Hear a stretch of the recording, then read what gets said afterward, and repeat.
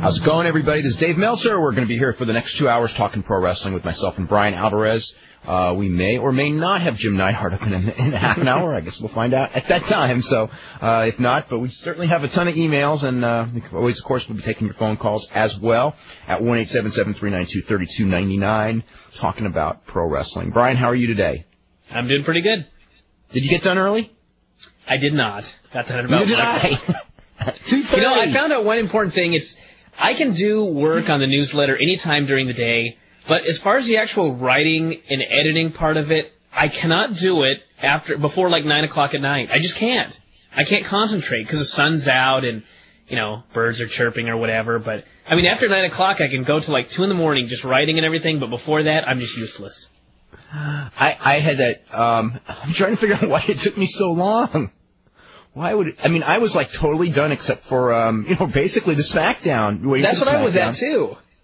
And I got I got all the SmackDown stuff real early, so that was like no problem. And what was I don't even know what I was doing last night. Lucha? I kept rearranging. You know what? I kept just going over the Johnny Valentine story because it was one of those, it was like one of those things I where thought you were going to say rearranging like the furniture. No, I was just Remember the furniture that you had that was made out of wrestling tapes? You know what? One thing that I did last night, actually, was there were a couple of roller derby skaters that died. In fact, someone sent it to me. It's actually in the Observer a little bit. So I went through to look some of their stuff up, and it started scaring me because every time I look at, like, I've got this guy, as many of you know, was in a class with my sister-in-law, and as a present, found out, was a long-time subscriber, like for 10 or 15 years. And just said, he gave me this thing it was over Christmas, and it was like every issue of Roller Derby Illustrated. So I got it in this closet, and I go, I'm going to look up a little bit on some of these guys. And every time I do that and start looking up 1972 Roller Derby, it's like 1998, 1999 pro wrestling. These two warring companies, businesses through the roof. And then 2 years later, 1 year later, one of them was gone, which is where we're at now. Uh-oh. And then like another year and a half later, the other one was gone, which is like what I'm scared to death of is going to happen now, although there are no signs. And then you read the SmackDown spoilers and you felt even worse. Well, no, actually, I woke up and I saw the heat rating. Oh my God. That's anyway, right. We'll talk about SmackDown in just a second. Real quick, but the Raw number did a 4.98, which is slightly down from the week before, and that's basically the same number they were doing opposed a month ago. Mm-hmm. Main event was a 5.62, which was the Undertaker Austin 47-second match or 57-second match. China Trish Stratus did well, although that was the same. They did a lot of stuff with Undertaker and Triple H and Austin and Kane and everything in that same quarter. And McMahon Family Interview did all right, but much lower than the McMahon Family Interview has been doing. Heat did a 1.08, and I could be wrong about this, but I do not recall Heat ever doing any number even remotely that low. I mean, I remember, I think I remember like a 1.4, some months ago, but not a 1.08. I mean, and it's like, it's not like they were going against the Super Bowl, which actually they may have done a 1.08 against the Super Bowl. But, I mean, it's like, does anyone have an explanation? And please don't tell me, because those of you on the West Coast wouldn't watch because it went head-to-head with the pay-per-view, which is actually true, except for the fact that that situation has been every fourth week on Heat since the beginning of Heat. So there's always been that excuse. And I remember when Heat used to drop from a 2.8 to a 2.6, on the week of the pay-per-view, which actually made sense because you would drop, you are going to lose about a tenth to 0.2 of a point, because of losing the West Coast. But that's not an explanation for a 1.1 rating. Livewire did an 09 Super. I don't know if this has anything to do with it, but, I had the whole deal about I'm going to watch Heat from now on because there's no WCW and it's something fun to do on a Sunday night. It's only an hour. But after last week's show, I decided, why watch it? There's no point to it, and I didn't watch it this week. Well, it's your fault. Not that my house was responsible for a full point, but... Well, no, he's been doing like one in the 1.6, 1.7 range. I think he did a 1.7 the week before. So, anyway, that's what's going on there. We'll talk about SmackDown from last night. Real quick, see, Randy Orton actually gets a TV match on Heat. So, for those of you who've never seen him, he does a job for Billy Gunn, but they do give him mic time. He has a promo on Billy Gunn, and then Billy Gunn beats him. Then they also do, let's see, wow. Taka Michinoku beat Crash Holly when Funaki helped out. Steve Blackman beat Perry Saturn. Crash still drunk? No, he was sober.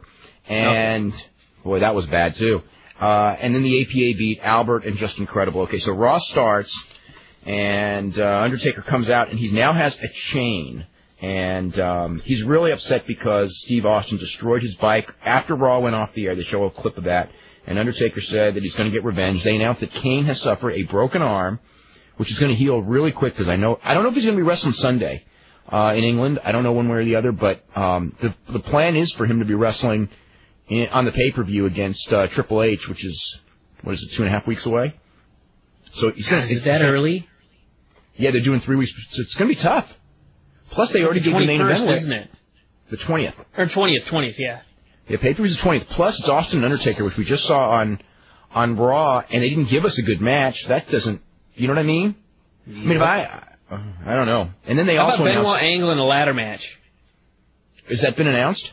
Or no, but I was just thinking about it. You know, what do you do with these medals? Maybe just hang them above the ring, but, you know, what are Benoit and Angle going to do in a ladder match? We just did a ladder match with Benoit and Jericho, which was a hell of a match. In fact, one of the best matches of the whole year, but that's coming back with it pretty quick.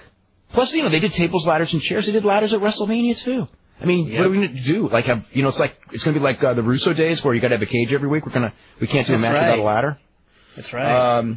Anyway, Undertaker mentions in his interview that he set fire and his brother's face ended up being burned. So imagine what he would do to someone he doesn't like, which is interesting because he didn't mention that he also killed his parents in that same fire. That's right. Oh my God. By the way, they really dug themselves into a hole with that angle.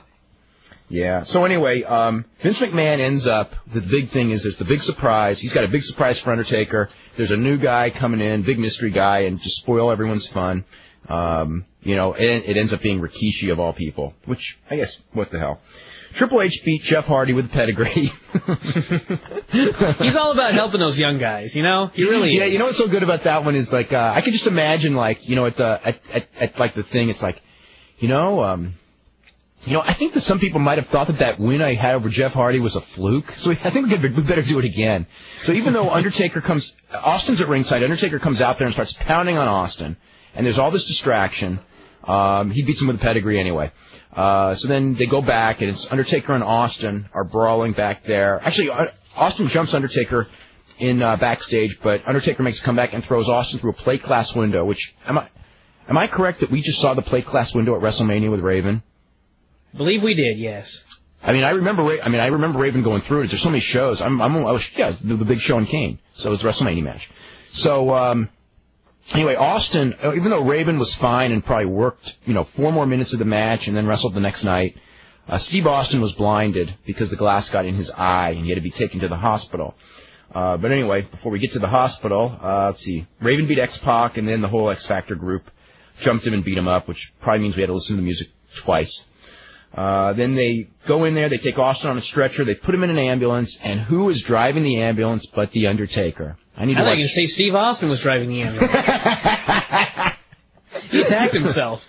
Yeah. So anyway, Triple H is in the ambulance, Undertaker's beating up Triple H, he's beating up Austin again, and then the security, I guess, gets rid of him. So anyway, let's see, Deborah comes in. Is Undertaker in the back seat of the ambulance, or is he driving? He's driving, but he goes through, Now, how the hell does that work? I don't know. Well, watch it on SmackDown tomorrow night. So Vince and Stephanie tell Deborah what happened to her husband, and boy, is she mad. She goes to Undertaker's dressing room, and Undertaker explains this is like men's business or something like that. Undertaker tells her to get in the truck. Quit spilling coffee on me. And, right. So she slaps Undertaker in the face, and that's that. Then Hardcore Holly pins Kurt Angle with a schoolboy because Chris Benoit's on the apron with the 2 medals. Hey, I'm just reading it, Then Vince and Undertaker do an interview. Or Vince does an interview. Undertaker comes out. Undertaker decks Vince McMahon. They're trying to... Listen, they got 3 weeks to get this guy over for the main event. And I will give them credit. They are really working hard to get Undertaker over as a babyface to where, you know, people want to buy this pay-per-view. And they didn't even get the buy rate of the last one. And again, I don't know. Maybe the last one did better than... The Heat number doesn't bode well for that pay-per-view, but that's not always a direct correlation either. Anyway, he stalks Stephanie, but just tells her that... tell Daddy when he wakes up that the Undertaker has taken back his yard, whatever that means. Then they are in the hospital. Jonathan Coachman's in the hospital. By the way, wasn't that a great line about, you know, what did Regal say to him at the pay-per-view about go back to covering, was it frog races or something? I can't remember what he said. Something in Kansas City. I thought that was pretty humorous. But anyway, he's at the hospital, and Triple H comes out and explains that his eye Have some pride.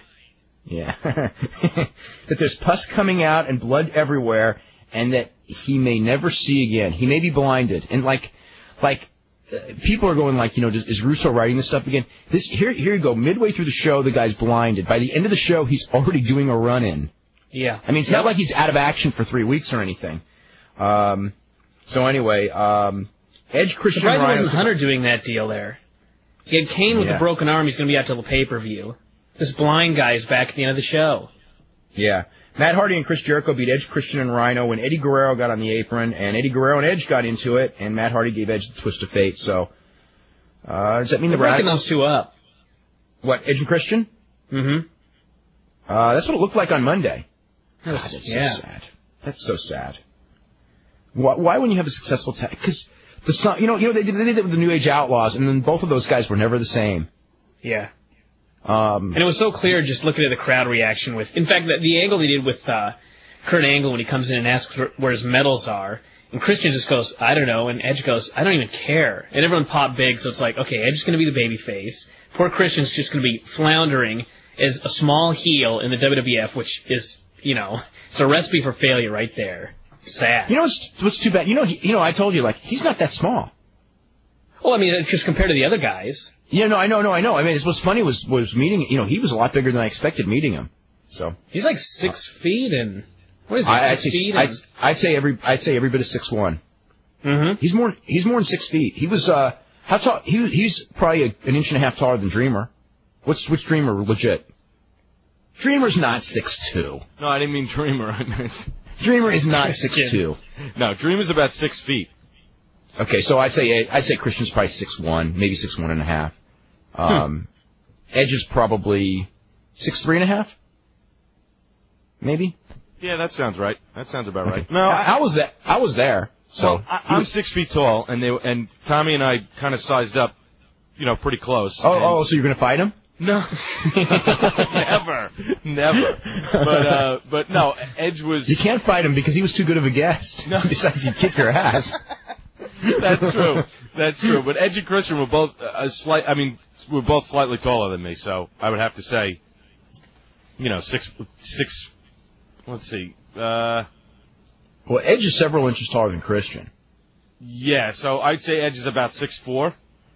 Yeah. Close. Okay. 6'3.5", I'm guessing. Yeah. 6'4", maybe. Christian 6'1.5", maybe. Okay. There we go. There we've got it. Okay. Now someone's gonna, you know what they're gonna do? Someone's gonna send like some WF trading card that says like Christian 6'4" or something. Edge is 8 feet. Anyway, where were we? Okay, Jerry Lynn beat Grandmaster Sexay using the ropes for leverage to retain the light heavyweight title. So Jerry Lynn is like they're doing this heel thing, and I think it's gonna get him over as a babyface the way they're doing it. I don't know. Maybe I'm wrong. Anyway, then Stone Cold is back in the building. In the locker room with his eye bandaged, saying that he mentions that Triple H has been arrested for no other than, I guess, for causing hell in the hospital. So Triple H isn't back, Austin is back. I guess that's to explain why Triple H and Austin are both not attacking Undertaker at the end of the show. So Undertaker's wrestling Rikishi. Austin comes out with a chair, tries to do a run-in. Somehow he doesn't work. Undertaker gets the chair, hits Rikishi. Austin runs away, and that's basically the show with no finish. So that's a scoop. He couldn't even pin Rikishi. Well, that's his first match back. I guess they didn't want to do it. Yeah, I know. This is the guy that's supposed to be getting a world title shot. In 3 weeks. Yes. Well, you're right. Couldn't even pin Rikishi. No reason not to. I mean, like, you're right. I mean, like, no reason not to. Let's check out the poll here for Raw. 6% excellent, 9% good, 29% average, 33% bad, 23% awful, which is probably about the worst. I thought that even though the first part, I'd say the first half hour, 45 minutes of Raw was pretty decent. In fact, the first part of Raw was pretty good. That might have been the weakest Raw show of the year. Yeah, it went way downhill. Because I was thinking if there had been a Nitro head-to-head, you know how whenever we do the poll with Raw and Nitro, and almost every week Raw would win, this would have been the week where Nitro would have beaten Raw on Monday. Unless it was one of those really bad Nitros. This is our question for today. What are your thoughts about a relaunched WCW? A, it'll be a big success and be kept separate from WWF. B is, it will have some success. They'll blend in 6 months to a year. C, it will have little impact and they'll quickly do the angle. That means they'll try it, and kind of give up on it. Yeah, kind of give up on it. D is, it will have no impact. They'll do the angle, but the angle won't work either. And then E is, it will have no impact and they won't even try the angle. So that's the scoop. You were stretching there. for 5 there, weren't you? What? Were you stretching not for really. 5? Not at all. Not at all. The one that they won't try the angle? It's possible. People talked about it, that they just try this thing and it fails so bad they don't even, I guess they could always do the promotion versus promotion angle in the mid-card, which would basically be they are doing the angle, but it really doesn't count. Because if it's not a main event angle, then what's the point? Okay. Not that what's the point, but if it's not a main event angle, then that's going to be very disappointing. Any other news before we start hitting emails? I think that's it. Okay. This is from Jay Arbitman, who says, no one in the 60s and 70s talked about killing anybody? I think not. Ox Baker and his heart punch. Well, you're right. I was talking about when I was growing up, Ox Baker never wrestled San Francisco, although he did wrestle Los Angeles. And Ox Baker did in Los Angeles talk about killing people. Ox Baker, the thing with Ox Baker was, Ox Baker was in the ring in 72 and I think 71. It was really weird. He was in a tag match, and Alberto Torres in Omaha suffered a heart attack and died.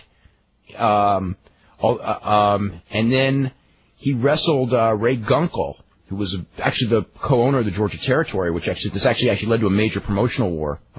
Very famous situation in Georgia. But Ray Gunkel died in in the locker room. He suffered a heart attack about 15, 20 minutes after a match with Ox Baker.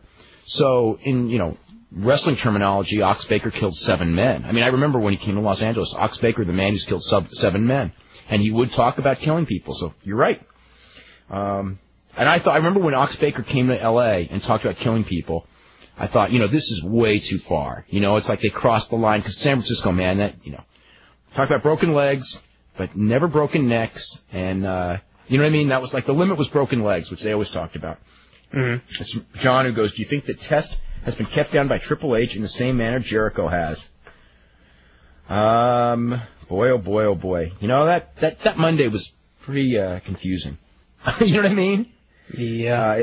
If anyone is close to Triple H's look, it's Test. It's funny thing is like, Test isn't even in Triple H's level. Mm-hmm. But there's no reason to keep him not in his level. I don't know, Test had a hell of a match on SmackDown many weeks back now with Kurt Angle. And I know that people wanted to elevate him from there. And it's like they sort of did on the pay-per-view, and then they just destroyed it the very next night. It was so, I swear, it's so WCW-like. When I was writing the Observer last night, I kept thinking, this is the stuff that I used to write about WCW, where they would do something with a babyface, give him a little bit of push, and then hit him over the head with a hammer to kill him. I mean, I was thinking Test might as well be the tall guy in the Filthy Animals. Yeah. He goes, I think Test could be great in the ring and on the stick if they just let him get in the mix. Hey, we'll never know unless you get the chance. He's certainly not bad. It's from Brian, who says, I value you and your opinion and the guys from the Law's opinion, but I think Rob Van Dam could do a lot for the ratings for WCW. Rob Van Dam won't make a difference in the ratings one way or the other, although I would like him in WCW. I think he could be a star there, but I mean, Rob Van Dam didn't make a difference in the ratings in ECW.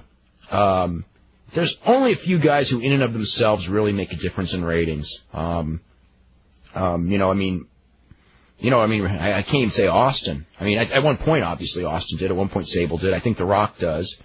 Vince McMahon does. I don't think there's any question about that. Flair, certainly at times did, absolutely, and Bill Goldberg at times did, but I think it ends there. Maybe there might be one guy I'm missing, but it's more the quality of the whole show overall rather than, one guy being there or not being there. Just a product in general. Yeah. Okay. Put in the ring with the right people, and he can get huge pops from the crowd and make people tune in. So can Sid. Get huge pops from the crowd? Doesn't mean people will tune in. From the crowd. He won't make people tune in. Yeah.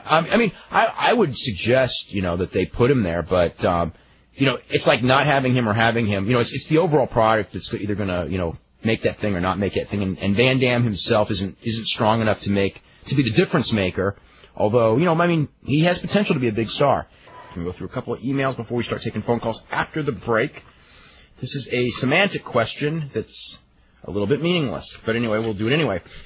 Do you not think a more accurate... Okay, do you think the term independent is meaningless? Do you not think a more accurate distinction would be regional, national, and international? The term independent doesn't mean anything. What makes a company such as XPW or UPW any more independent than WWF?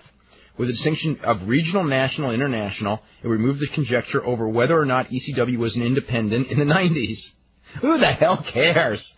Or whether XPW is an independent now. Okay? Obviously, XPW is an independent, but there are those who will argue otherwise. Why does it matter? I know. They get funding from the government? However, if they were called a regional, nobody would be able to debate this label. How about a singular? They run one building once a month. That doesn't make you a regional. A regional means that you run a region, not like one building, okay? This would also give ECW a distinction from WWF or WCW because ECW could be a national. Well, why do they call the WWF a federation? I don't know. And why do they call it wrestling? Vince McMahon, remember they always say, we're not wrestling? Yeah. And then they said, but the reason they don't want to take wrestling out is they can't figure out another thing for that initial. Because that brand name, the only reason it's WWF is World Wrestling Federation. The term wrestling is in the brand is because it's so established as a brand because they don't want to even be wrestling. So anyway, that's another story. So I don't know if he's so much on that kick anymore. That seemed to be something that Russo was trying to get into his ear because when Russo was there, it was totally sports entertainment. You never even heard the word wrestling. Now that Russo's gone, the word wrestling has come back. So I don't think Vince is so against it anymore. Yeah, you're probably right. Yeah, and then when Russo went to WCW, they started calling everybody sports entertainers, remember? Yep. That was so stupid. Anyway, look, there's The Rock, the world-famous sports entertainer. Anyway, where were we? Let's see. A promotion like ECW would be classified as national, whereas the big two would have been international. ECW ran Canada, so that makes them international. I think they only ran once or twice, but still. And they ran in Japan. So that's real international. It was only... Well, anyway. It must be a real world title. Yeah, I guess so. This is from someone who goes, Dave. This is from Dave who goes, I vaguely remember seeing a tag team match in Stampede where Chris Benoit and Dynamite Kid were in it. I don't remember if they were on the same team or not, but I do have a memory of this. Am I crazy? Yeah, Dynamite Kid was the booker in Stampede in the late 80s, and Chris Benoit was working the territory, and... I remember I know that they tag teamed, and I know that Dynamite Kid did a retirement angle, although he did not retire, and gave Chris Benoit his boots. And I think later he turned on Chris Benoit, and I think they probably had matches, although I'm kind of vague on that. I remember Dynamite Kid came in and had some hellacious matches, and this was long after Dynamite Kid's prime was over with Owen Hart at that period.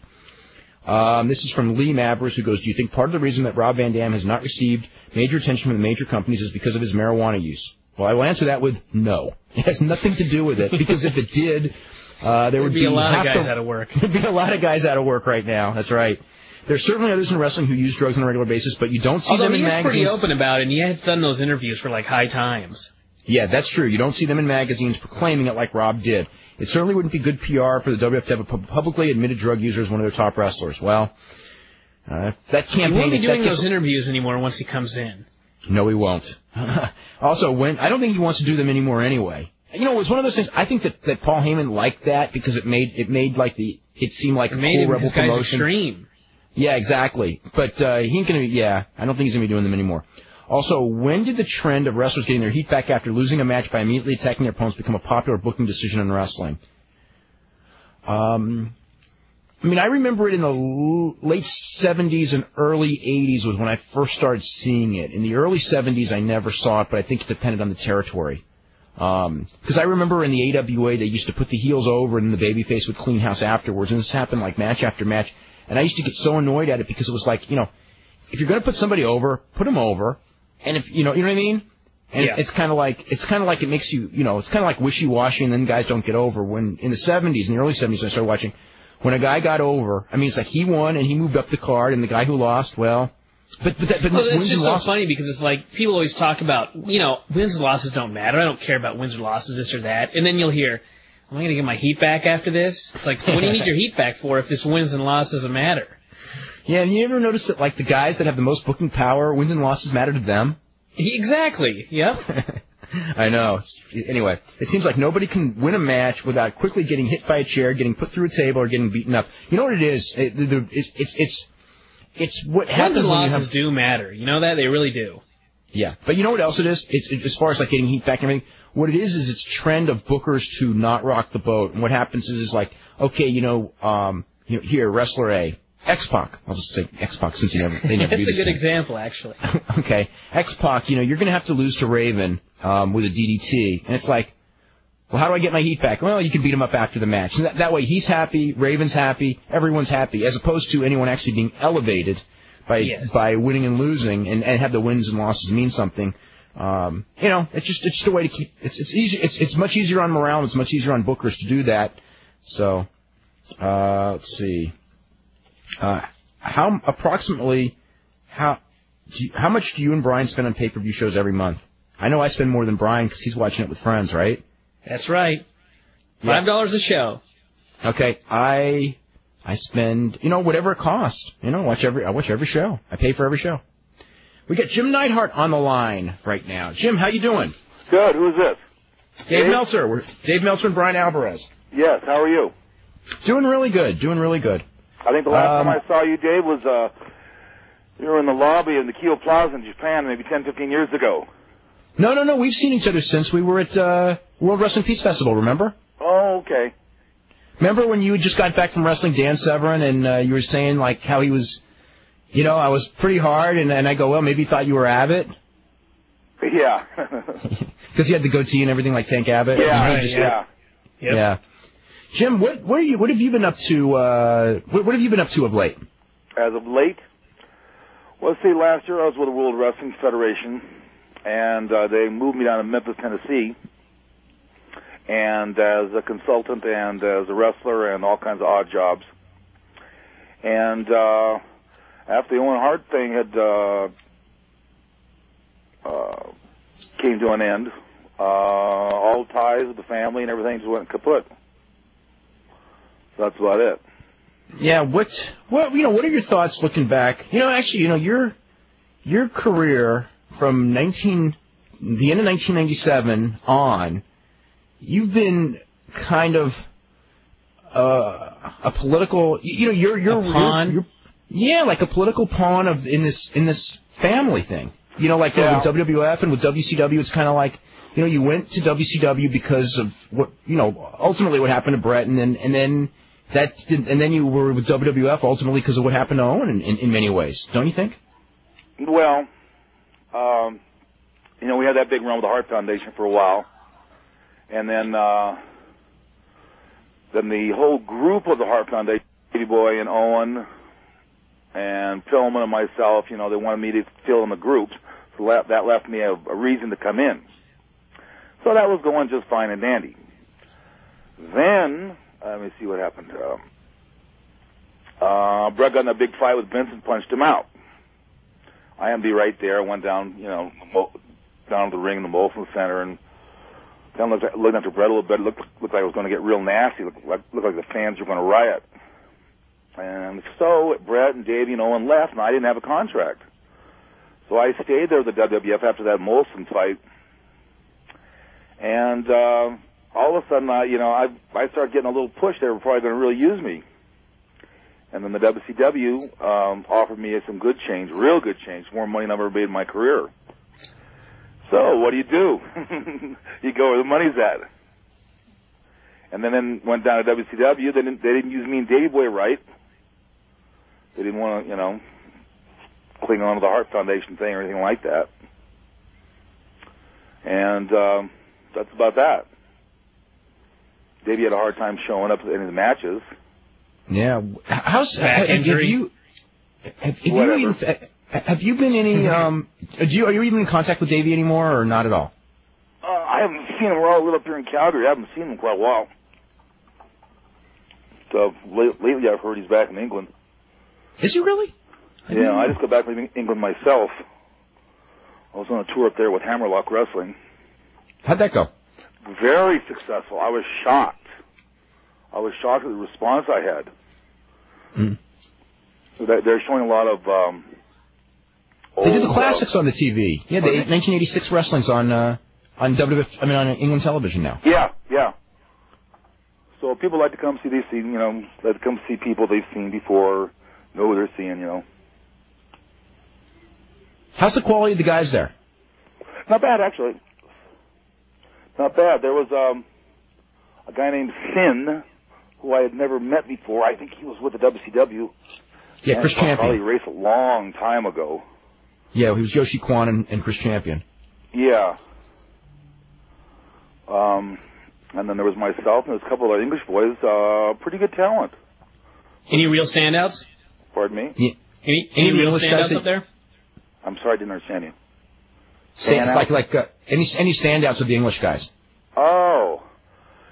Yeah, there was one real good standout. God, if I can remember his name right now. There was a couple of guys. They wrestle real hard style there. And then they practice it. They shoe wrestle every Sunday. And they work real hard. There was one standout there, I just can't remember his name right now. And they sent a couple of guys over there to Japan to do the no rules fights and stuff like that, where they tap out and stuff. That was like maybe Gary Steele. Did you see Gary Steele? Is you see who that guy? I think he is. Yeah, Gary Steele. Yeah, because I've seen him in Japan a couple times. He's an excellent prospect. Mm-hmm. Really good attitudes and everything, When you were down in Memphis, what did you think of some of the guys that they had there, the WWF guys? Well, Steve Regal was down there rehabilitating from similar problems that he had, due to medical problems and things like that. And, who else was there? K Crush. Mm-hmm. K Crush, yeah. Yeah. And I work with him quite a bit. And, it really kind of pisses me off because out of the 6 or 8 guys I had to work with there, half of them made it. Mm-hmm.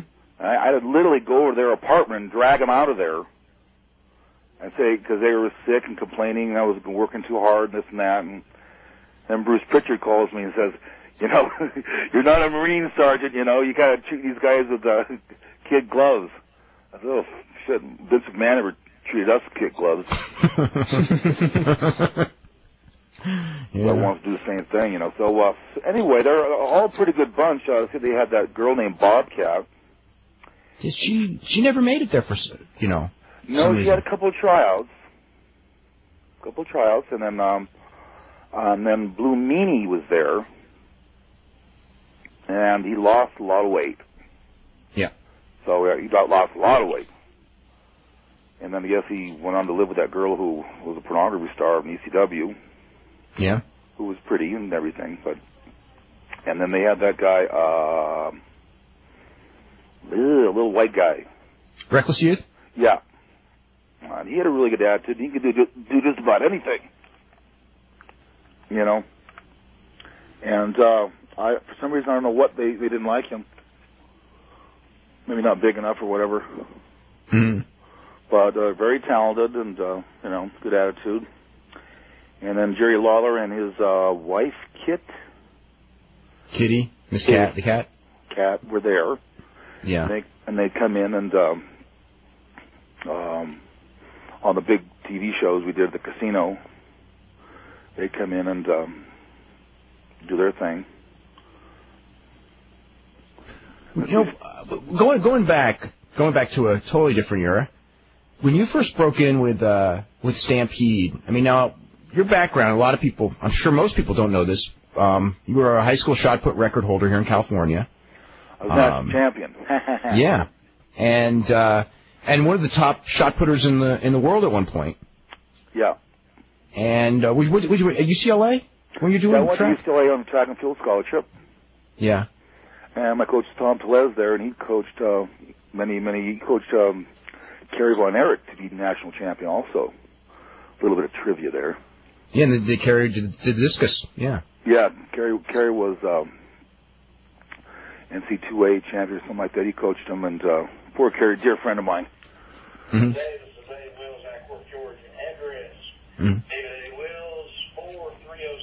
But anyway, so now when you were there with Terry Albritton at the same time? Yes, Terry's a good friend of mine. How did you ever hear about Terry Albritton? You told me. Oh, okay. You told me that you with Terry Albritton was like a collegiate champion. Now, did you go to Calgary with him or not with him? I went up by myself. Okay. $10 in my pocket and took a Greyhound up there to see Stu. Mm-hmm. And where did this did you hit like a wrestling bug, or like what exactly happened to lead you to pro wrestling, lead you to Calgary with no money in your pocket? I was with the Dallas Cowboys. Mm-hmm. And I had no college experience, and Terry Albritton, the Cowboys wanted him bad. Mm-hmm. So did he play any college football, or was he just a shot putter also? He was a national champion at the same high school I went to in Newport Beach, California. Mm-hmm. So here he was highly recruited there, and he's 6'4", perfect height, weight, everything. And so he went to Stanford, and I went to UCLA. And we both got fed up with the system, and we said, why don't we just go to the University of Hawaii, an independent school, and shot put together there, so we can break a world record. So he did. He broke the world record 3 times in a row over there, and I floundered at around 66 feet. I just seemed to get one off, but we were training awfully hard. So we decided we had enough of the island. And so Terry went back to Stanford, and I went back to UCLA and to finish our careers. And all of a sudden, the Dallas Cowboys wanted to sign Albritton.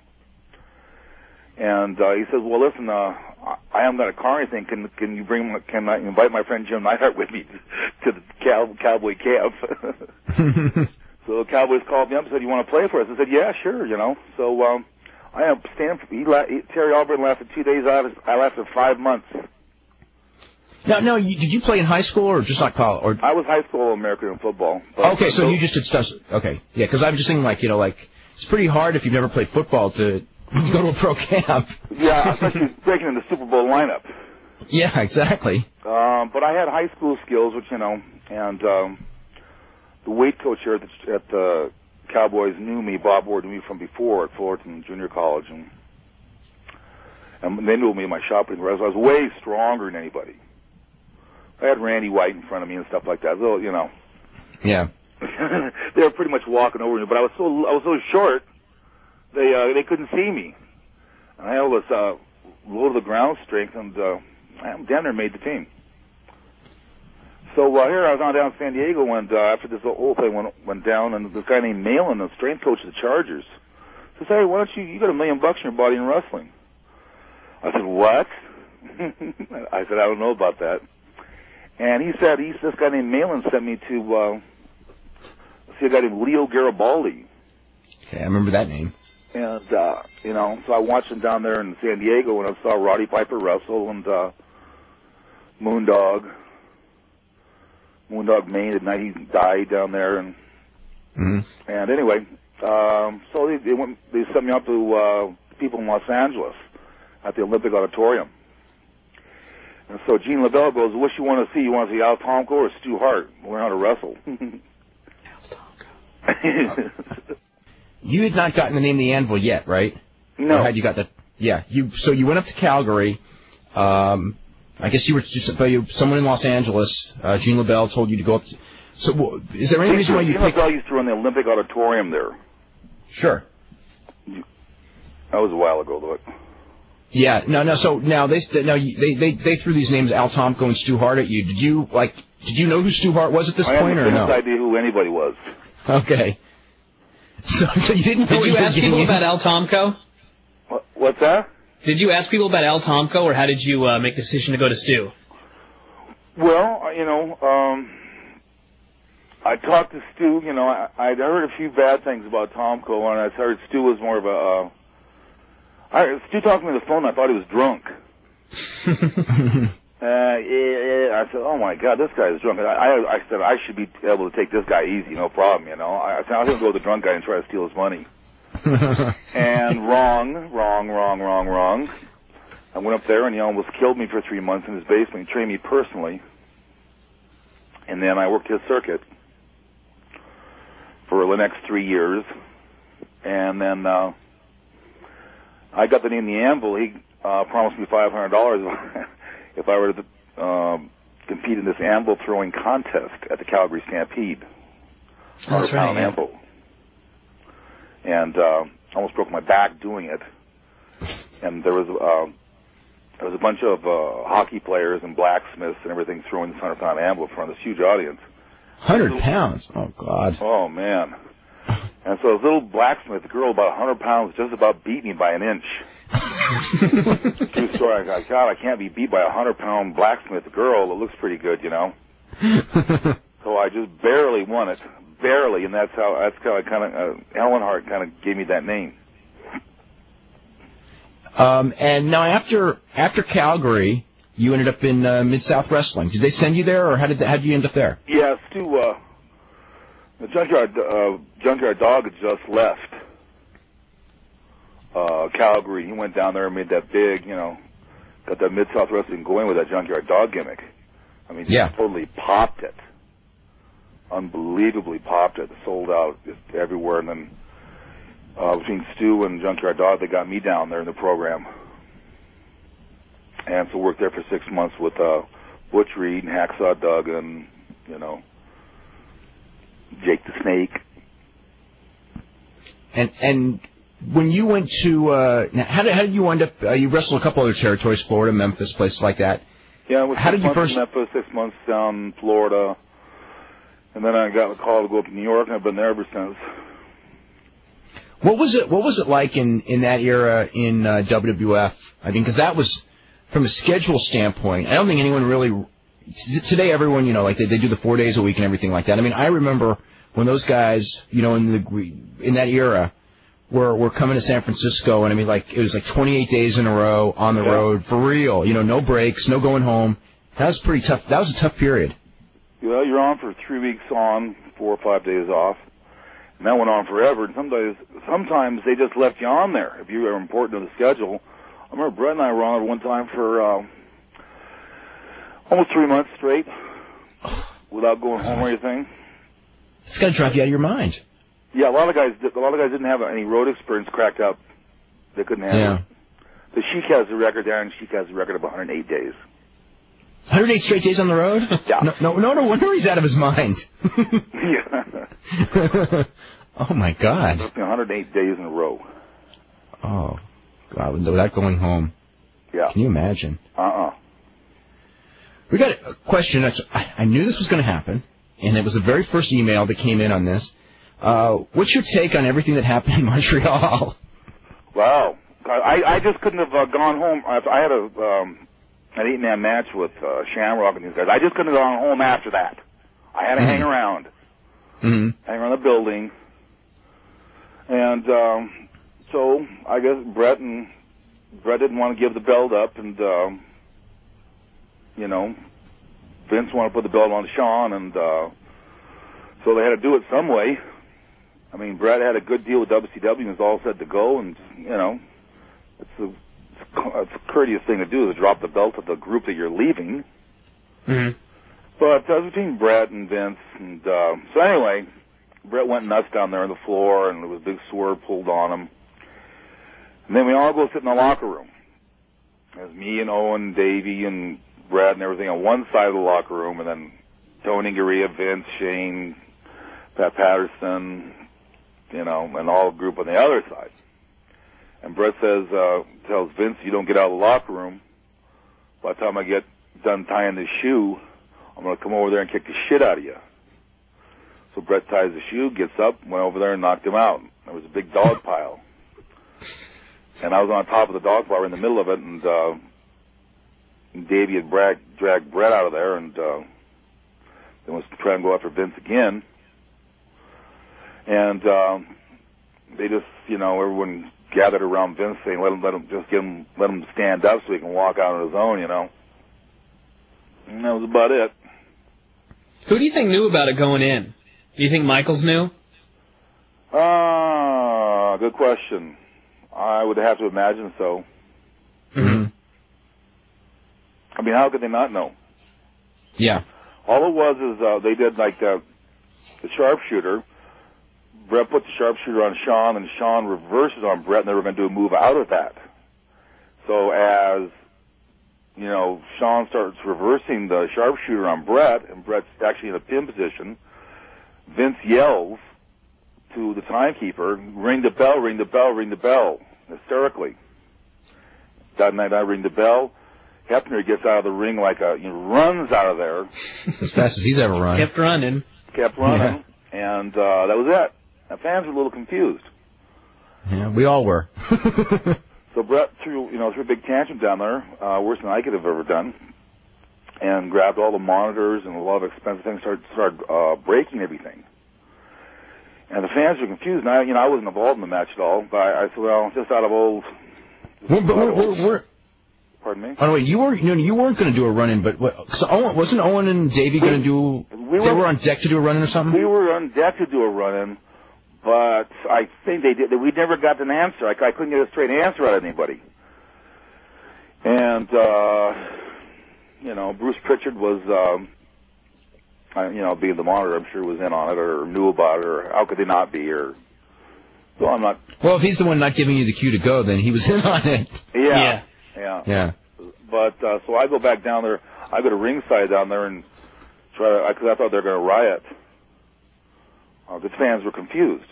They didn't know what was going on. So I finally got Bret back, and then that's when they went in the locker room and had the big thing, So everybody left, and I stayed there because I didn't have a contract. I thought that's why I could have served my jobs at, Mm-hmm. Now, when you're sitting there watching Bret and Vince kind of going at it and everything, I mean, what were you thinking? Were you thinking anything? It was like, whoa, this is something new. What's going on? What the hell am I doing there? We just kind of stood up for each other because Bret and I, for one thing, have been through so much together. I felt that I owed him some kind of loyalty. Mm-hmm. I mean, we've been through WrestleMania 2, the big one, WrestleMania 3, 4, 5, 6. So many. We've been through so many hair-raising experiences. This is just another hair-raising experience. But really, it's between Vince and Bret, and I should have just stayed the hell out of it. But everybody just jumps in like you usually do in a fight and try to break it up. Mm-hmm. So we're going to start taking phone calls right now. We're going to start with Wes in Virginia. Wes, what's going on? Hey guys, how's it going? Good. Hey. Hi. I wanted to ask Jim, what about the situation with Owen Hart, and did you think they should have continued the show? And it's people have opinions on both ways, but I wanted to hear yours. Well, I got that race where Dale Earnhardt got killed. Did they stop the race there, or was it the last lap? The race was already over. Oh. I mean, because he got killed on the last lap, so I mean, there have been races that have been stopped, there have been races that haven't been stopped, but that one there really wasn't a decision because it was already over. I was in the back seat with Greg Valentine going to some other show, and we just heard about it. And I didn't know, I've never seen the replay on it. And I imagine the fall was like 9 stories. They didn't know if he was going to make it or not. From what I gathered, I haven't seen it, so I can't say for sure. But if a wrestler gets hurt, well, and then they take him off, you're going to continue the show because there's nothing really final there. That's the take I get on it. I think they pretty much. I mean, he was dead in the ring. Okay, and I didn't see that. Yeah, they kept it. They basically. There were people who knew, but they did keep it quiet. But later in the show, they made the announcement, and they still kept the show going. Like, it was about an hour later, Jim Ross made the announcement to the people at home, but not in the building. People in the building never knew. Oh. But the people at home, he goes, I have to give you this horrible news that Owen Hart just died. And then they immediately went to this video of wasn't there something like someone hitting him with What was it that happened with Rock and Triple H? Because there was something in the video right after they announced the death that I'm going like, I can't believe they're showing this video now. Yeah. It was like a real violent video. Yeah, I can't remember what it was. I just remember later Vince went away in the ambulance.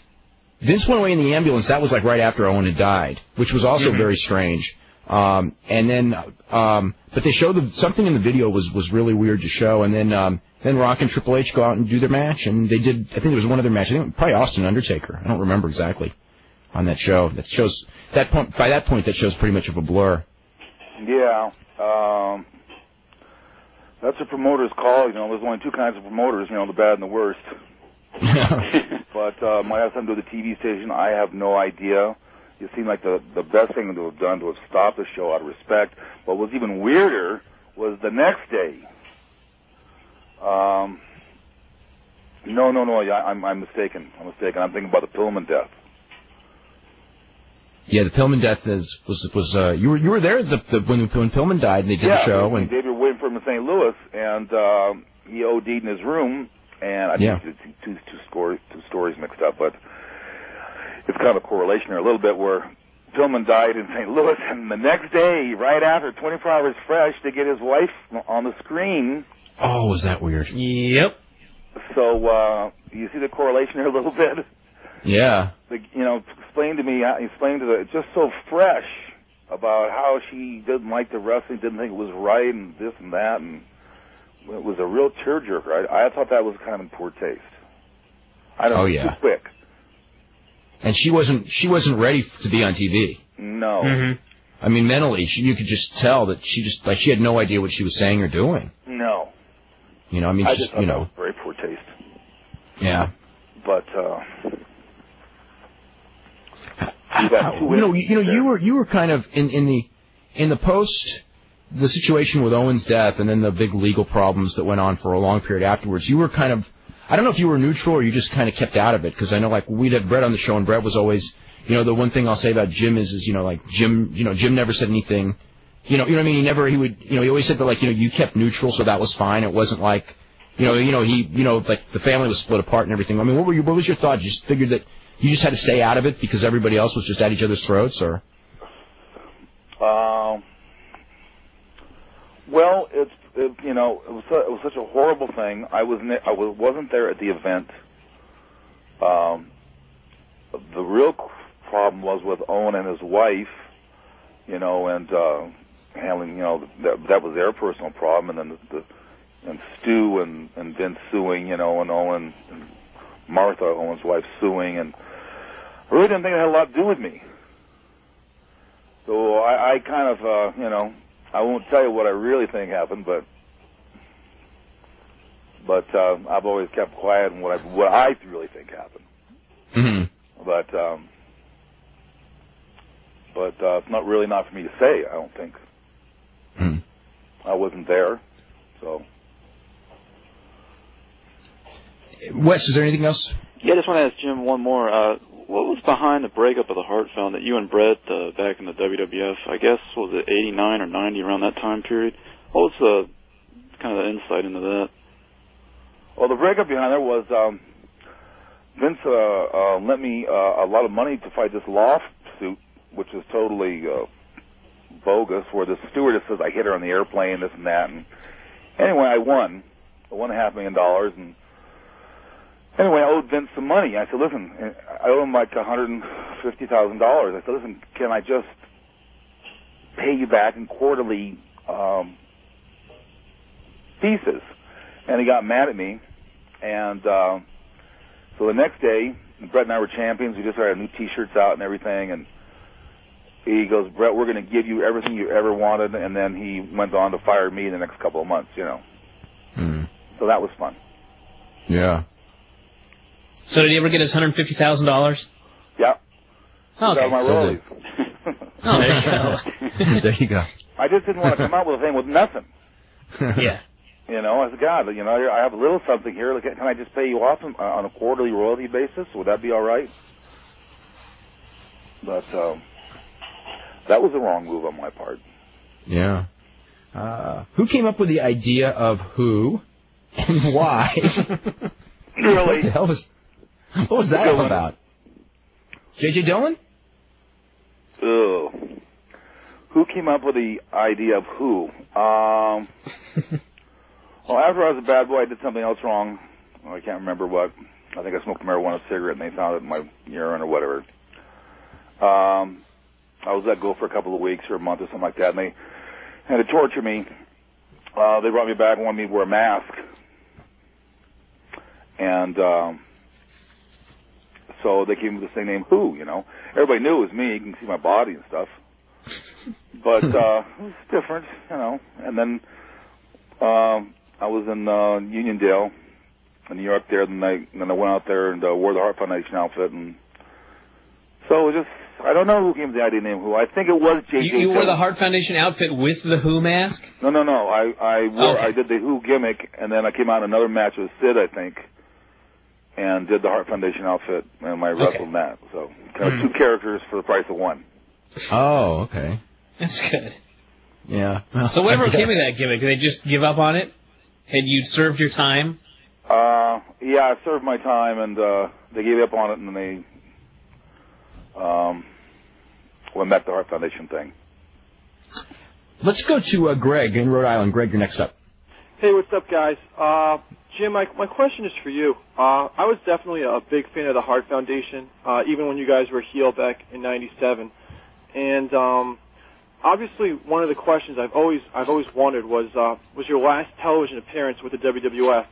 It was shortly after the Montreal incident with Bret Hart, when on that Raw, D-Generation X, it was like a tease that you were going to be the fourth member, and they teased it all night. And in the main event, it was they turned on you and they beat you, and then they did that spray paint with WCW. Did you know about it? Yeah. That they spray painted WCW on you like that? Oh, yeah. But, you know... Did they know you were hitting in WCW at the time? Is that why they wrote it? I mean, did everyone, like, you had already given notice and you were going to go, or was that, or... yeah, but I, you know, was kind of in the middle of everything. And, basically I do pretty much what I'm told, you know. And I was working with China, I was telling China, you gotta do more in the ring, you know. I think that's the first time she ever slammed anybody. I said, you gotta pick me up and slam me, do more with me, you know. Don't just stand out there. So, she really laced into you, didn't she? No. Not the forearms? Working on her, perfecting her nut shot. And then I said, you know, Pat Patterson goes, well, you got to pick him up too, and we worked on that, you know, and she's very nice. And then they did the WCW thing, and then that was it. I've always thought that the WCW and WWF were working together anyway. Really? Behind the scenes? Really? Stu Hart told me that a long time ago. Oh, okay. But I didn't care. I was going for 3 times the money that I was making with New York. What was your thoughts of the Heroes of Wrestling show? Famous Jake the Snake Roberts? And wrestling Jake the Snake Roberts. Well, that's the good one. Actually, I felt pretty good in that match. But this little promoter, independent promoter, can't remember his name now, runs out of northern upstate New York. Mike Henry, maybe? No, Michael Bryan? Michael Bryan. Okay, Michael Bryan, yeah. Real nice guy, always treated me great. He goes, yeah, Jimmy, why don't you do a job for Jake? I said, I'm not doing it. And then he goes, okay. He comes back 5 minutes later, he goes, well, you have to do the job for Jake. I said, I'm not doing it. How many times do I have to tell you guys? I'm not doing it. Jake's back there smoking a crack pipe, you know, and didn't bother to share it or anything. I'm just kidding. But I said, this guy's smoking a crack pipe back here, and you want me to put him over? I don't know what he's going to do in the ring. That was a prophecy, wasn't it? Yeah. So then 10 months later, that Mike goes, Jim, wants you a job for Jim. I said, how many times do I have to say I'm not doing it? So I go out there, I make my entrance. We haven't got any finish whatsoever. Jake comes out and goes, all right, I'll do it. I'll put you over. Then Bundy was my partner, and Yokozuna was Jake's partner. And Jake was so out of it that I remember, and damn near killed him. You know, we managed to get the match through, but then Jake started doing all that shit with the snake and putting it in his mouth and his crotch and everywhere. Had that horrible interview, and it was quite the night to remember. Yes, it was. Oh, yes, it was. Yeah, I know. Greg, anything else? No, that's all, guys. Okay, thanks. We're gonna go to Charles in Pittsburgh. Charles, what's up? Hey, Jim, what's going on? Hi. Hey, yeah, 'cause this has to do with that story you're talking about, Jake. 'Cause on ScoopsWrestling.com they had an interview with Jake, and he said they asked him about the Heroes of Wrestling pay-per-view, and he said the reason that he got drunk or whatever messed up was because he was kind of shooken up because he said you threatened him with bodily harm if he didn't put you over in that match. He's a liar. That's a good idea. Yeah, right. That's a good excuse. What? Someone was threatened with bodily harm every day. He was probably afraid that I'd grab his pipe from him and wouldn't give it back or something. And he said he didn't know what to do, so he said he just turned to the drug. To the bottle. He turns to the Lord and goes, Lord, what should I do? No, Jake's one of my best friends. Yeah, you know, it wasn't, you know, Jake and I, we, you know, it doesn't work like that. I'm not going to threaten. I haven't threatened anybody with bodily harm. Yeah, but I was also going to ask you about the, like, Heroes of Wrestling. What do you think could have been different to, like, where it could have turned out to be a success? I don't know. I don't know. I never saw it. You were just there. You were lucky. Yeah, I heard it wasn't any good. I was just trying to look good myself. I wasn't worried about anybody else. Yeah. Well, I'm glad because you'd have been really worried if you had. If you had seen everybody else. But, Hello? yeah. You lost Okay. Charles. Okay. This is from Scott here. Emailed in and goes, are you still in contact with Bret, and how is Bret doing as far as the concussion and any post-concussion syndrome or anything like that? Yeah, I see Bret every now and then. He lives up the road here. We go mountain biking together every now and then. And the concussion seems, you know, it seems a little slow, but we're getting better. What about Dynamite Kid? Have you been in any contact with Dynamite Kid at all? I was supposed to see him when I went up to England last month for a 12-day tour, and I really want the last little town we were at. He was so close to there, and he's very bitter about the English wrestling and stuff, you know. And I really want to come up there and have him help us do maybe some TV work or get involved with our program because it was pretty successful. But no, I never did get to see him. I just got his email. I've got a couple of questions for you regarding the WWF days. Remember the match? In fact, this is probably the first time you guys won the tag team titles, where Dynamite was basically crippled, and they brought him in the match in Tampa. I mean, what's your remembrances of that?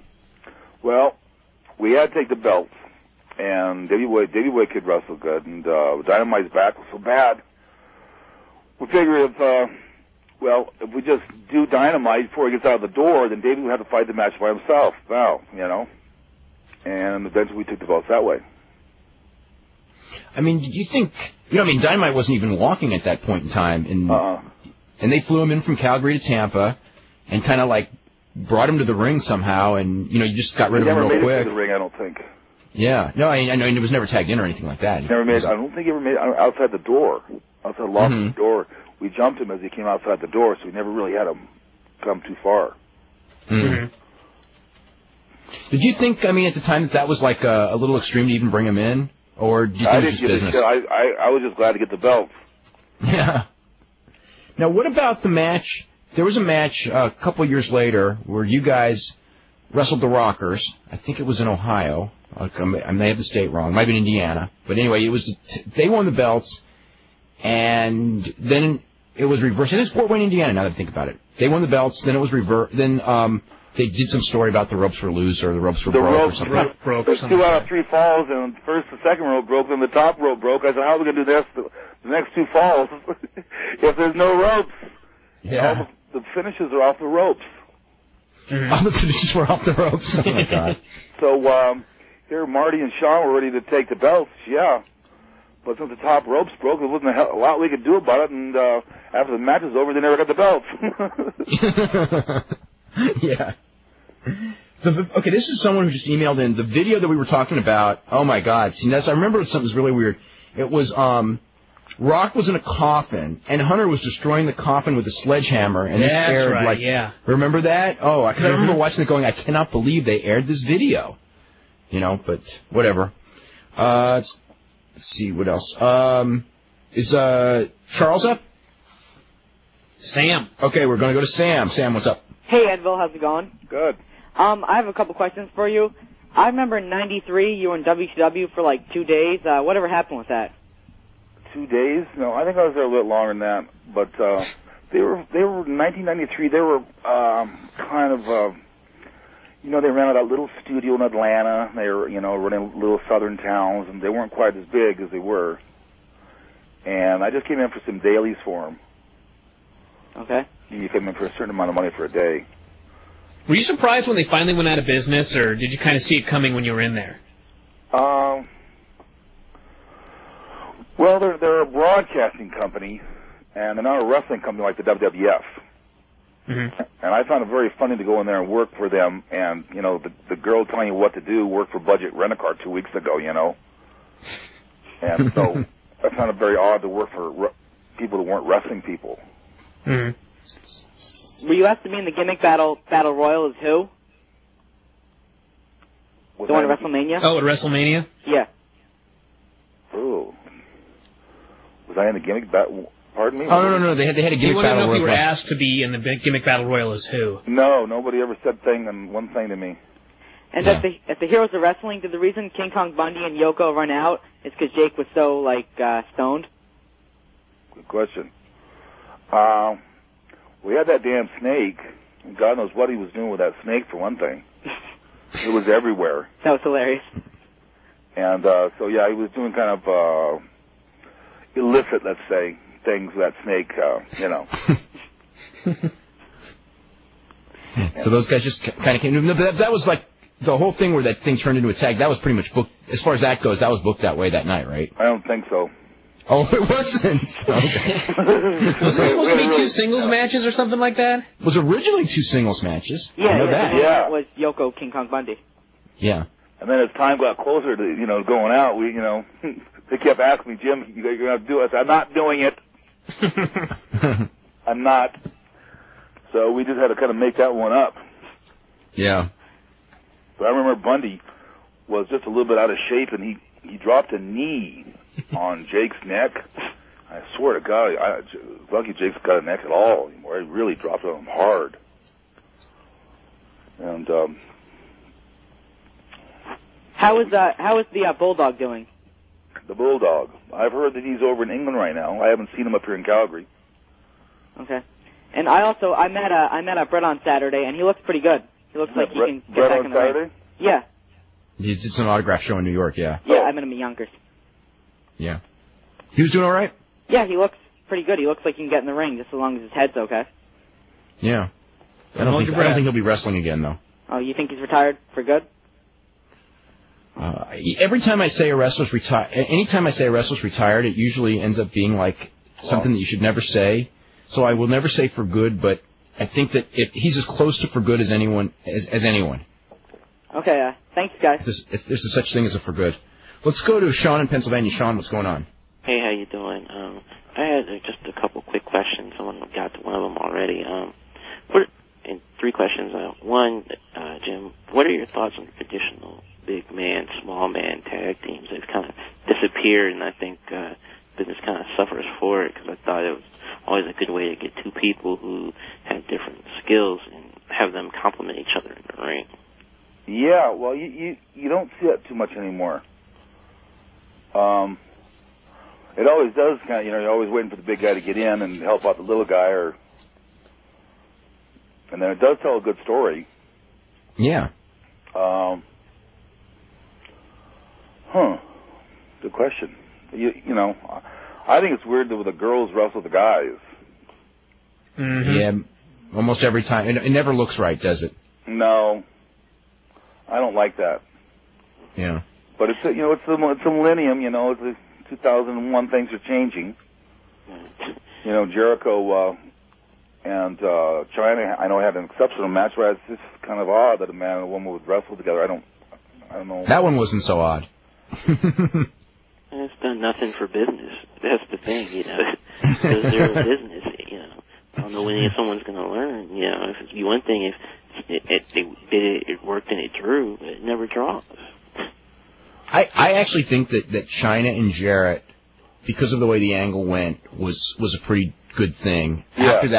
After that, I think that it was just after that, I agree with you though. I think that it doesn't do anything for business. I don't think anyone really wants to see it except for, I think there's some people, some women fans. I think there's some women fans that are man haters that kind of got a big kick out of China beating guys, but that's a real small percentage of the audience. Yeah, Hunter wants to see it.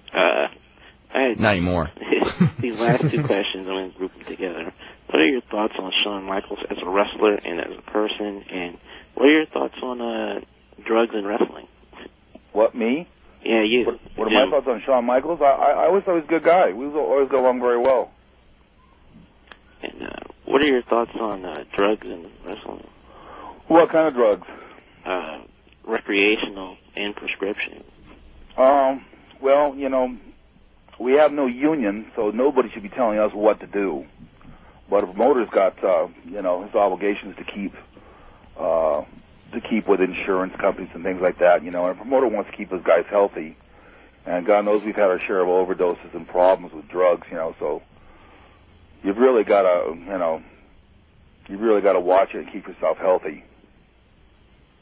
How would you compare, and I mean, I know the era is different because you were much, much younger and it was years and years ago, but how would you compare drug usage in track and field with drug usage in pro wrestling?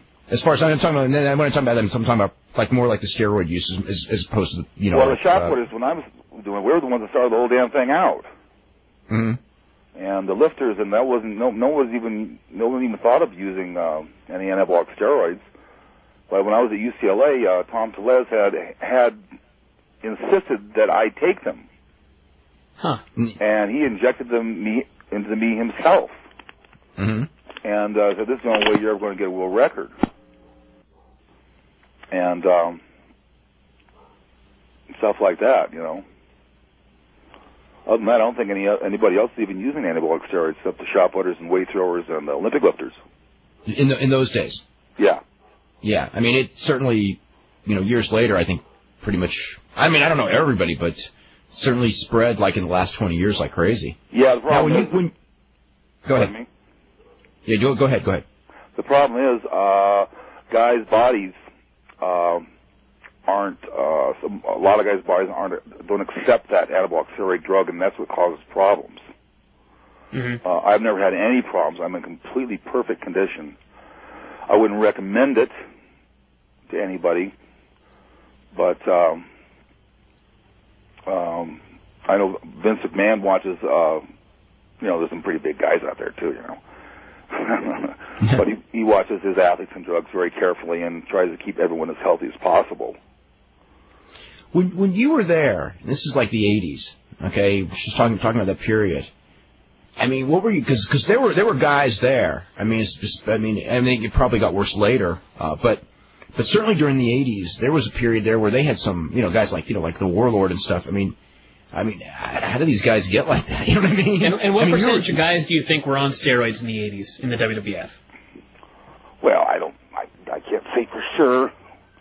You know, see, the problem with the steroids and, you know, your schedule is so hectic. And anabolic steroids help you recuperate fast, and that's the deal. Because you're wrestling, you know, all week long, your body is really sore. You need that little bit of extra energy and the recuperation and able to perform at a maximum level. You know, you really do. I know that you would never cross paths with him because your career started after his ended, but did Stu ever tell you stories about Johnny Valentine? Johnny Valentine, yes, he did.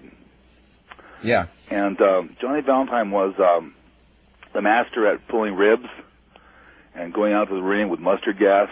You know what that is? No, I don't.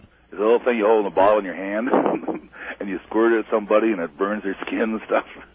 Oh, my God. That's nice.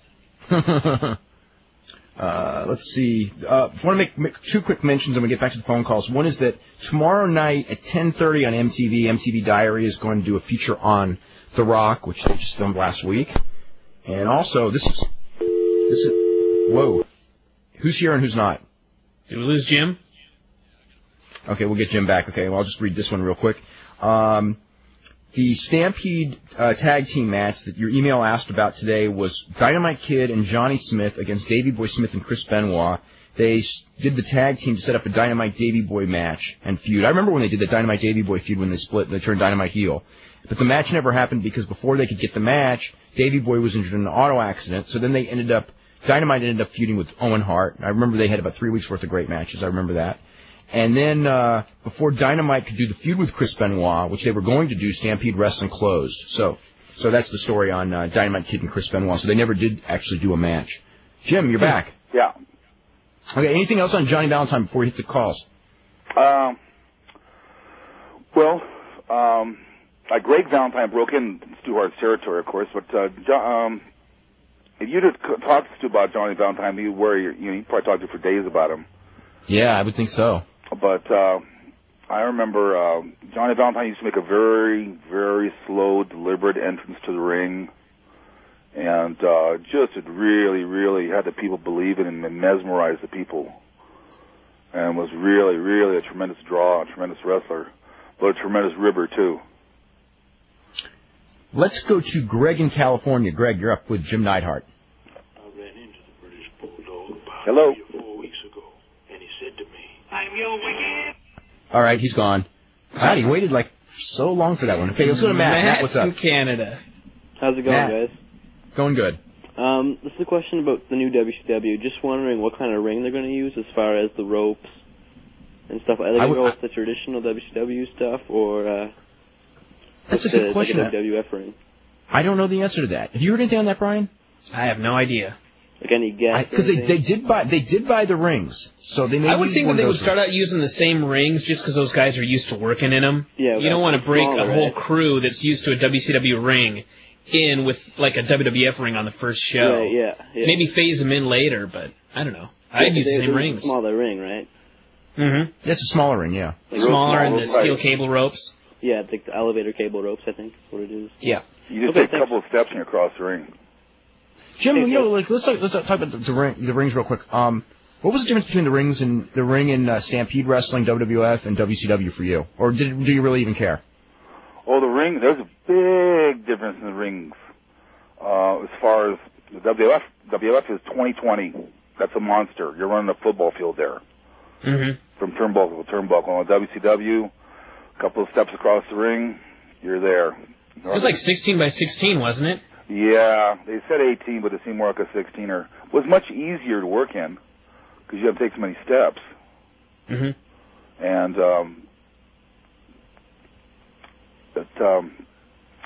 once you get used to smaller rings, add 5 years to your career.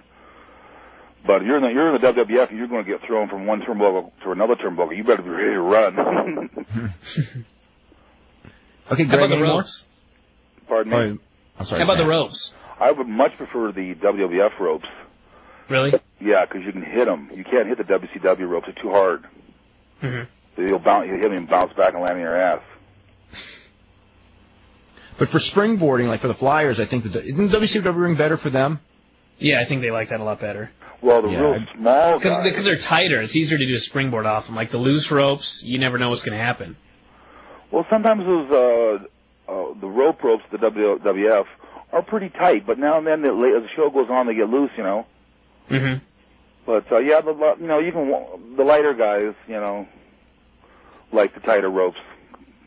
I think those cables, you'll never see anyone like in WCW tied up in the ropes like in WWF. It's no way. Impossible. No way, you can't tie them up. Too tight. Well, that's how Foley lost his ear, eh? But one thing, the major difference is in the tag situation between the two rings. Like the smaller rings, you can't tell as much of a story as you can with a bigger ring, as far as tags. You know what I mean? Yeah, because yeah. You're so much closer and everything. Yeah, you make one little move, you're ready to tag. Yeah. But there's so much of you got more room. Like Battle Royals are better than the WWF ring because they've got more room and more room to move around and do things. It's a much bigger stage. Anything else, Matt? No, that's cool. Thanks, guys. Okay, let's go to George. George, what's up? What's up, fellas? Hey. I just wanted to ask Jim one quick question, really. I wanted to know how you felt about some of the Dungeons graduates that are wrestling today, like, Benoit, Jericho, Lance Storm. Raw seem to be doing pretty good. I see a lot of similarities in their styles, of course, as everyone does. Well, everybody's trying to, we all kind of copied Dynamite. Mm-hmm. And, they just, Calgary, you can learn a real good style up here when it was going, when it was really flourishing. Mm-hmm. Very believable, technically. Well, it's kind of a combination between American, English, and Japanese styles. It's kind of a combo, and the Calgary style, What do you think of this when they had you in WCW? What do you think of the way that they had you put over your stories inside of the ring versus working in the WWF? We didn't get much of a story at all, and as soon as we got some kind of a story, they canceled it. Yeah. We got good money, but they really shit on us. Yeah. They made a lot of mistakes. Well, thanks a lot, Jim. I'm a very big fan of the Hart Foundation, and I appreciate you coming on the show. Dave Bryan, talk to you guys soon. Thank you. Okay, let's go to, is it Tim next? Yeah, hello, guys. Right. Hey, how are you, Tim? Hey. Pretty good. I have a question for Anvil, and then one or two things for Dave. Sure. First, is there any talk about Bret Hart getting back into wrestling in any capacity? I don't think so at this moment. No? All right. And for Dave, I don't know if you guys have talked about this recently or in the past, but I've noticed that WWF is putting up some, subliminal images during their programming of XFL. Like football? Yeah. Have you noticed that? I have noticed that, and the Dukes of Hazzard. Oh, I haven't noticed Dukes, but anybody... Oh, I've seen the Dukes, but I always assume that's TNN doing, not the... I think it's just TNN having a screw-up in the feed. Yeah, that's what I always figured. Because it doesn't make sense to me that they would have a videotape rolling and they're cutting to it. Like, they would have to have that tape rolling, so it's kind of, intentional to an extent. And the football, it's intentional. Yeah, but that I thought that's illegal. And then the second thing is that... Well, he owns both shows. I don't know if it's illegal. Movie theaters, they can't, show... Well, just the act of doing the subliminal, Uh-huh. But, the times that they do it in, this past Monday, if anybody recorded the show, they could see it. It's when, right before they cut to the commercial, Trish Stratus is there stretching, showing her cleavage and her curves, and then they cut really quick to the football, and then they cut That was back. disturbing. Huh? That particular moment. Yeah. And the other thing is that this Undertaker, Kane, Triple H, Stone Cold, they're beating it. It's dead. It's been hung, stabbed, and drowned, and it needs to end. They're going to do another pay-per-view with it, and there's no way me or my friends are going to purchase this. It's so disgusting. They work pretty hard, though. They might work hard, but it's geez, it's so disturbing. It really is. You want to see something different in there. Yeah, something new. Everyone's everyone's craving something different in the main events right now, especially because Rock left, so that left one babyface spot open, and then Austin turned, so they figured, okay, this is the golden opportunity to elevate somebody new, but instead it was they brought Undertaker back in that spot, and I don't know. We've heard nothing positive about it. It's horrible. I hate it. And what's the deal? If they're going to put Undertaker for another month in the main event, why can't they turn him into a dead man again, in some storyline? Well, it's going back in time. You got to go forward in time. If you watch Undertaker, he's never worked better in his life, though. He's really wrestling really well. Yeah. He wrestled real well at the pay-per-view. That's the best he's looked since he's been back. So he's really trying to hold his own. You got to give him a little bit of credit there. Mm-hmm. Yeah. Well, I don't know. I kind of miss the old dead guy. That's what everybody wants back. Well, that's all. Thanks, guys. Jim, we got a couple of emails about Australia. Are you going to be going to the Superstars of Wrestling tour in Australia over the summer? Well, I sure hope I am. I was supposed to go there with Animal and Legion of Doom and everything at the beginning of March, and then I went to England, and I guess it got pushed back to June or something, but no one said hide and hair to me. So you haven't even heard anything from them since then? No, they're supposed to send me money, and I signed a contract with them, and Joe from the Legion of Doom, has organized this thing, and I don't know what's up. There's another question here from Chris who says, this is WrestleMania 6, so this is Trump Plaza in... No, wait, 6 is... 6 was the... 6 was Toronto Skydome, right? Yeah. Okay, Toronto Skydome. Okay, it says Hart Foundation Bolsheviks match. Why was it a 1-minute match? Good question. I don't know. Well, you know, when you get out there in front of 6,000, 7,000 people, you like to show your wares a little bit. You know, I had some guy. Not to mention 60,000. Yeah. Some guy over in England, he was just ecstatic. He thought it was one of the best matches he's ever seen. I can't believe you're saying this, you know. I guess it makes you look strong or whatever, but I guess they're running out of time or something. I don't know. But I mean, when you were, was it something where you were just cut back on time when you got out there because they were running late, or was it, or like when you went there, did they say, hey, you know, you're going to just go run over them? Well, that was the night that Hulk dropped the belt to Warrior. Yeah. So that was a big night, and so that was a big change in the guard there, and everything was really focused on that. I think it was kind of a time thing. Mm-hmm. Any good prospects up there in Calgary?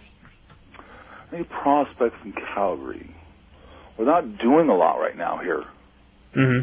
We're not wrestling a lot now, so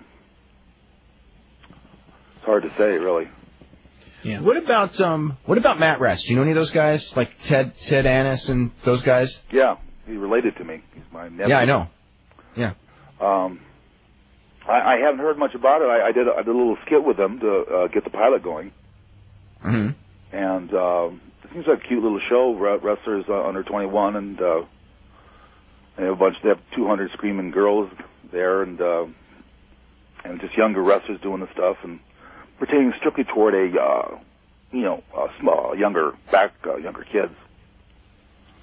So I heard Eric Bishop was involved in that. Mm-hmm. But I just haven't heard too much more from it. I think they were going to ask me to do something else there, but I haven't heard from them. Okay. We're going to run to James in Kentucky. James, how are you? Pretty good. How y'all doing? Good. Hey, Dynamite Dave. Hey, what's up? Hey, Jim? Yeah? I'm a real big fan of yours, and I was wanting to know, are you going to be in the new WCW? I'll tell you, I'm training really hard and making a real effort at making a serious comeback with either one of the groups or both groups or the combined group or whatever. But I would definitely like to make a real nice comeback with one of the two groups. Yeah. Dave, I got a question for you, too. Mm-hmm. Okay, it's about the Raw on Monday night. I watched it, and they had low rating. What was their rating, by the way? It was a 5.0. It was down a tenth from the week before. Oh, yeah. It's not pretty much the same. Low. Yeah, it's not. I wouldn't call it a low rating, but you know, it's like the rating hasn't moved since WCW went off the air. So I think that's got to be disappointing. I'd call it a disappointing rating, but not, 5.0 this day and age for a cable show, you can't call that a low rating. Hey, Dave. Yes. At the end of that match on the main event, Stone Cold and them. Yeah. Do you think that was a little bit too violent? Oh, with the chairs and everything like that? Yeah, hitting them. To me, it's the same thing Any that's other been done beating. for weeks. Yeah, I mean, it's it's not. There's sometimes Vince McMahon forgets there's little children watching this, and no, he doesn't forget. He just. I don't think he forgets. He just doesn't really care. Yeah, I think that's right. Well, there is no real censorship on any of the TV shows anyway. Yeah. Oh yeah, is Bret coming back to wrestling soon? No. Okay, Jim, would you tell Bret I say hello? Will do. James from Kentucky. And I still think about Owen every day, and I'll never forget Owen. Yeah, a lot of people do up here too, and all over the world. Yeah. Tragic. It's horrible. Yeah, it is. And it's nice talking to you. And all right. Thanks, James. Okay, Jim. You mentioned earlier we were talking about the thing. How did that? The Owen Hart news. How did that I guess you said you were doing an independent show or something. How did you get that news? I was right in the back seat going to the hotel after a show with Greg the Hammer Valentine, and I get a call from someone on my cell phone from Calgary, told me about it. But, we didn't know what to believe till we got back to the hotel. Mm. Yeah, well, I mean, what's that like? Because you've probably gotten phone calls over the years. Somebody died, and it turned out to be, I know I have. Even Brett got that one in WCW about Stu. Right before pay-per-view, Brett got a phone call from that Stu had died. Right before a match, and he ended up doing the match, and it was not a good match or anything like that. Yeah. So it's like I remember that. Yeah. Yeah, you never know what to think. There's so many pranksters out there with professional wrestling. I read a couple of occasions that I've died myself 2 times. That's right. So, now that must be really eerie. Yeah, I've done all kinds of bad things, and I've died this and that. People, jeez. It's amazing that people will gossip, and I think that's a very poor taste to have someone, Oh, God, yeah. That's why those always scare me when because we've been on the show many times where, there's been internet rumor about somebody dying, and at times it's been true, and at times it's been false. It just, scares me. I always freeze up because I go, It's like, it's just, I don't know. It's like every couple of months someone has to die on the internet. The thing I'm afraid of is someone's going to call up on the show and ask about it, and when you don't know the answer, then what do you say? Because it's like, I don't know. I mean, because I remember the day Bobby Duncombe died, and I had certainly heard about it on the before we did the show, but I hadn't got it confirmed by anyone, so I didn't bring it up. And I was going, God, I hope someone doesn't call up and ask me, because it may be true, but I just don't know. And that one turned out to be true, but then. Yeah, there was one time we were on the show, and it was all over, Mabel died. In fact, he was alive and didn't die at all. So, that's pretty strange. Anyway, okay, we got Mike. Mike, what's going on? Not too bad. How you doing, guys? Hi, Mike. Doing good. Jim, I had a question for you. I'm not sure if anybody asked you this during the show, because I only got on about an hour ago. How did Vince McMahon convince you to do the Who gimmick? He says, well, because him says, we've got a spot for you, we're going to put a mask on you. Want to get away from the Heart Foundation thing, do this and that, and I said, okay. It's a job. It's hard to wrestle with a mask on, by the way. Did you find it kind of had you ever worked with a mask before? No. I hope I never have to again. But it's hard. You can't see out the sides. Mm-hmm. You got to look at everybody straight ahead. Did you gain an appreciation for Mexican wrestlers? Yes. Plus, they did all that stupid commentary off the Abbott and Costello deal. Oh, yeah. Who's that in the ring? Yes, that is who. Yeah, it was kind of crappy. Somebody, that's probably what it was, is that somebody had seen that Abbott and Costello routine and go, we're going to probably Vince Russo. Yeah. Was Russo there at the time? I believe so. Wasn't he Big Venom or something like that in the Raw? I don't know what he's doing now. Last time I saw, he was trying to wrestle in the ring. He was. Yes, he got 3 concussions in 4 matches. He did get one good match with Ric Flair, of all people. That's right. He had a good match with Ric Flair. It was amazing, because now, I mean, that was a proof that Ric Flair, whenever Ric Flair had a bad match, there had to be something wrong, because Ric Flair had a good match with Vince Russo. Yeah. And Russo's first ever match. A good match with Luger. I'd like to ask you guys a question, a real short question. Sure. Would it be possible? Of course. What the hell has happened to the XFL? Is it over? Is it done? Or is it a good ratings? Or ratings were terrible. It's not done yet, but it's in grave jeopardy.